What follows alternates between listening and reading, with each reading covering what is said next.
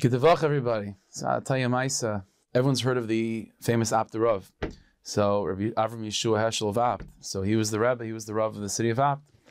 So the Maisa goes that there was a Yid that lived in the city of Abt, and this Yid's Parnasa was that he was in charge of an inn, of one of the inns in the town over there.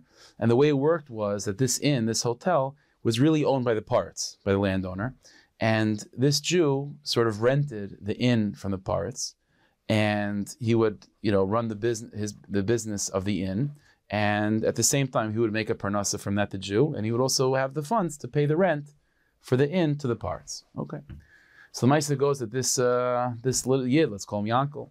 So Yankel is renting this inn from the parts, and business is very down. Business is down. So when business is down, not only does he have a hard time supporting his family, but now the rent is piling up with the parts. And the parts is not someone you want to go into debt with. And so it keeps on going. The parts, letters keep on coming to his home that, the parts needs his money and he's very upset and, consequences are coming. The guy is all mamish, like his whole life is mamish nervous about what's going to be with the parts. Now, it happens to be the parts was a big anti-Semite, and he knows that this time of year, Pesach time, is a big time of Yontif, and the Yidden are supposed to be b'simcha and excited about Yontif. So that's exactly when the parts is going to come to make trouble. So Shabbos HaGadol, Mamish Shabbos HaGadol, early afternoon, the parts sends a bunch of Kazakhs, some of his cronies, to go into this Yid's house and just make a churban of the house, to just intimidate. So these Kazakhs break into this Yid's home, Shabbos afternoon, Shabbos HaGadol, early afternoon, and they make a churban. They flip over the tables, and they take things, and they're breaking things, smashing plates against the wall, taking the food and throwing it outside, just making a churban of the whole house, just to give him tsaris then, and to intimidate, to say, this is only the beginning of what could happen to you, God forbid, unless you pay up to the parts. So this is what happens. So after this whole tornado, comes through his house, so now the Yankel and his family are sitting there like everything is mamish upside down and inside out, all broken. What are you supposed to do? He still doesn't have the money, and he knows that now it's just a matter of time until the next wave of tsaris comes with the parts, and it's going to be even worse. It is Shabbos HaGadol though, and the minig is the Rav gives a drasha Shabbos HaGadol. So Yankel's thinking to himself, I could sit here in my own misery and just look around the room, look around my house, everything's broken, and just get more and more nervous, more and more depressed. Or I could go to the Shabbos HaGadol drasha. So fine, I'll go to the Shabbos HaGadol drasha. So he goes to Shabbos HaGadol drasha later that afternoon, and he's mamish, his head is spinning from what's going on, But okay, the Rav's giving a drasha. So he goes in there, and it wasn't just this Abt Rav. So he goes in, he's a little bit late, his head was, not in it. So he goes in, he walks in the middle of the drasha, and he goes to the back of the Beis Medrash, and he's listening to whatever degree he's able to. And this is the first thing he hears. First thing he hears is Abt Rav is talking about, within the drasha, he's talking about comparing and contrasting two brachas that we make in davening.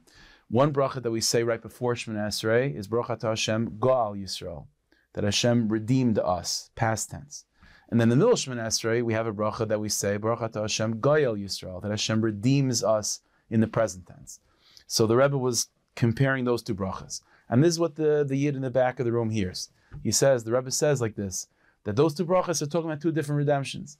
The first bracha that we make, which is Goel Yisrael, that Hashem redeemed us in the past, that's talking about Yetzias Mitzrayim. But then the bracha of Goel Yisrael means that even in our Golas, Hashem still redeems us. And then the Rebbe gave the example. The Rebbe said like this, I'll give you a mashal. Let's say there's a Yid, and this is what the Yid is hearing, but let's say there's a Yid who rents a certain property from the parts, and business is slow, and he's not able to pay the rent. And let's say the parts sends Kazakhs into the guy's house to make a churban of the house, to intimidate him, to give him tsaris. So even that Yid should know that just like the Rebbeinu Shalom took us out of Mitzrayim, Goel Yisrael, the Rebbeinu Shalom is also Goel Yisrael. So the Yid hears that. He's like, okay, I heard. That's all I need to hear. He leaves the Beis Medrash, and he's skipping home. He's mamish dancing home. And as he comes home from shul, and his wife sees him, and he's all smiling and happy. And he's like, Yankel, she thinks Yankel lost his mind. And she's like, and he says to his Rebbetzin, we have nothing to worry about. What happened? You found money or something? No. The Rebbe said a vart. He's like, the Rebbe said a vart. The Rebbe said a vart. He said that Goel Yisrael, The Rebbeinu Shalom redeems us, and if he redeems us, it's finished. Like it's not, he's going to take care of us. It's going to be fine. It's going to be fine. So, the Rebbe, she's thinking to himself, whatever, okay, yeah, this is how it is. Now, meanwhile, the parrots, when these Kazakhs come back to the parrots, the parrot says, "How'd it go? How'd it go? We made a mess of the whole place, and the whole family was on shpilkas. They were all like losing their minds and all nervous." And the parrot thinks, "Oh, Baruch Hashem." I didn't say Baruch Hashem, but mission accomplished. He intimidated the family. So he says, "You know what? But I'm curious. I want to see. It gives me so much pleasure to know that family, that Yid is in distress." He sends his Kazakhs back. They already made a mess, but go see what's going on. Give me back another report. I'm sure by now he's even more nervous. So the Kazakhs go back later that evening, and they just look in the window, and they see the whole place is still a mess. But they see Yankel sitting there with Yishuv Das, and he's smiling, and he's playing with his kids, and the wife is sitting there, and everyone seems to be in a good mood. And the Kazakhs it doesn't make any sense. So the Kazakhs go back to the parrots, and they send the report back that everything is still in disarray, but they seem to be very happy and confident. The parrots think, how's it possible? Like, it doesn't make any sense they should be so confident. He says, I have to see this for myself. So he sends a message that the parrots wants Yankel to come. So Yankel gets the message, and all of a sudden, like, that nervousness comes back. Like, the parrots is actually calling me. Like, who knows what's going to happen? But then he reminds himself, no, the Rebbe said, Gal Yisrael, the Rebbe is going to protect me from the parrots. I have nothing to worry about. So he goes to the parrots, then he puts on his gartel even, his megachanis, tzavaydis Hashem, the Rebbe is going to protect him. He's going to experience the Yitzias Mitzrayim right now. Then he goes to the parrots. Then he goes in, and the parrots is expecting this broken Yid. But Yankel comes in with confidence and strength. And the parrot is taken aback by this, and the parrot says, Yankel, where's my money? So Yankel says, I don't have your money yet. The parrot's like, we have my money. Why not? So Yankel says, business is slow. I'll get your money. You'll get the money when I'm able to. So all of a sudden, like the conversation just shifted. Like Yankel is talking like the parrots, and the parrot is talking like a downtrodden person. So the parrot says, okay, fine, you'll give me the money when you're able to. What could I, the words come out of the parrot's mouth, what could I do to help you?